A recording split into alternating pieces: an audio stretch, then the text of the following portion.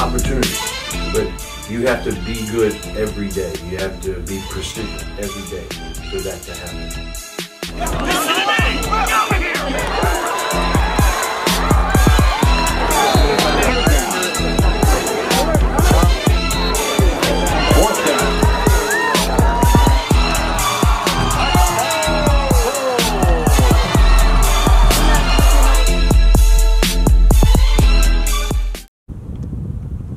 This is Sessums, Wiregrass Ranch quarterback, featured athlete of the week.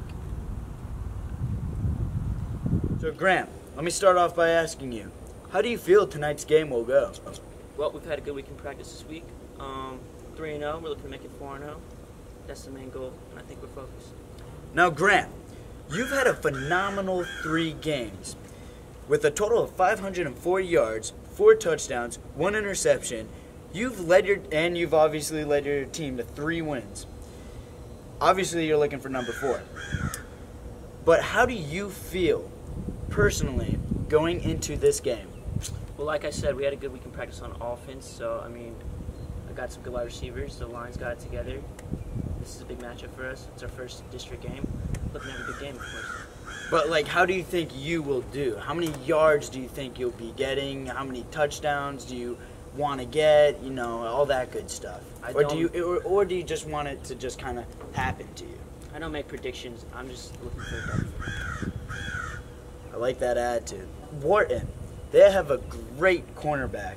Offers from almost everywhere. He's a 2019 cornerback. His name's John Dixon. How are you going to handle this? Well, with the cornerback like that, you always have to know where he's at on the field, of course, but I'm not afraid to throw to him. I mean, but I'm going to be aware of where he's at. Now, Grant, you're standing in at 6 foot, 165 pounds. That's pretty good size for a junior high school quarterback. How big a factor does your size play into effect when you're behind the offensive line?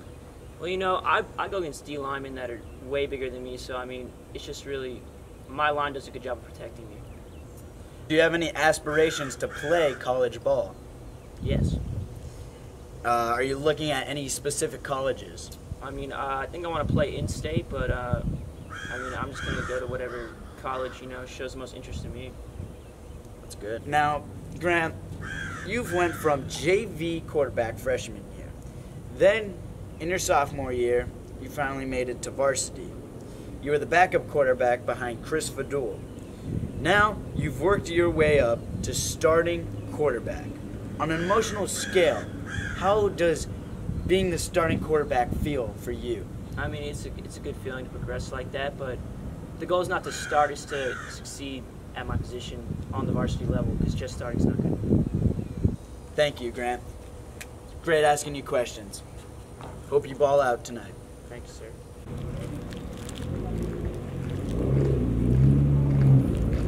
How do you feel personally going into this game? Well, it's just like any other game, Jeremy. You got to take it one game at a time. You got to take it one play at a time. I think our guys were prepared.